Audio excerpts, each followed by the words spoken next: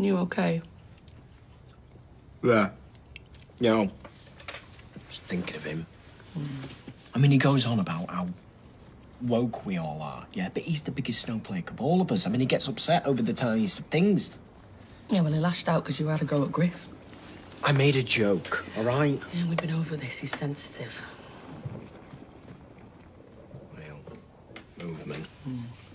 Right, when he comes down, I'll be good as gold, all right? Totally chilled. Yeah, we'll make sure you are, okay? We need to figure out a way of us all getting along. Oh, all right. You want, TLT? It's like a BLT, but with turkey? No, I'm not hungry. Oh. Have you had a chance to, open up that editing suite thing yet? No. Oh, well, maybe we could have a look at it together. I can't. I'm, seeing Lauren. I'll probably be out all day, actually. Right. Bye. I mean, I may as well not bother. Yeah, well, we can't give up on him. Got to work out a way of fixing this. It's not me that's the problem. It's Griff. We need to solve him. No, let's just get in. Oh, one to his tradition. I've had a big breakfast bowl. Come on, the groom always carries the bride over the threshold. Yeah, well, you'll have to catch me first.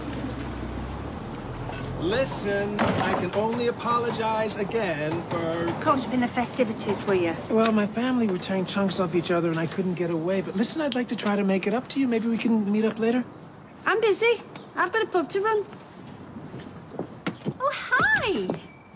Happy St. Stephen's Day. St. Stephen?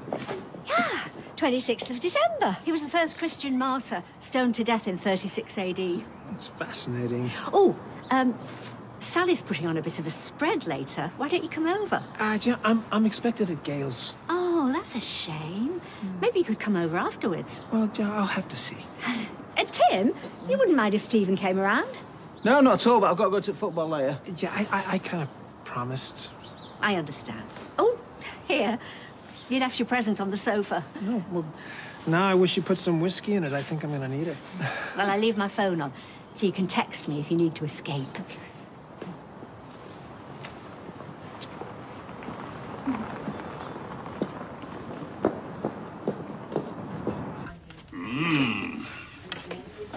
Oh, more figgy pudding for breakfast. Ah, yes, but with a difference. Fried.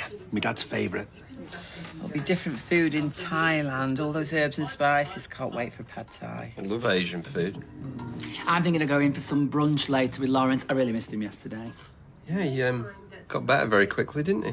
He wasn't trying to avoid going to the wedding. He was gutted that I missed Fizz turning up. That'll be him now. No, breakfast and lunch, they're both excellent meals. Why conflate them? How do you feel about bottomless brunch? Oh, American import. Oh, I love brunch, me. Huh?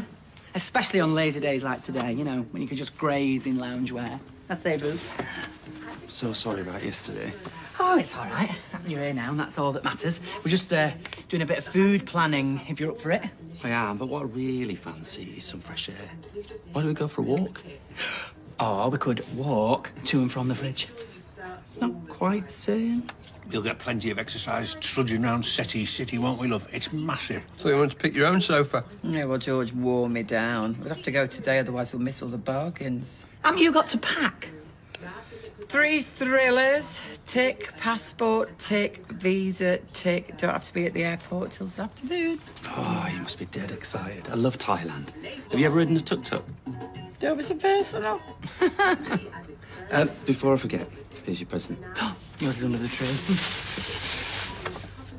Oh, I love that photo. Oh, thank you. Thank you, I love it. I'm gonna put it here.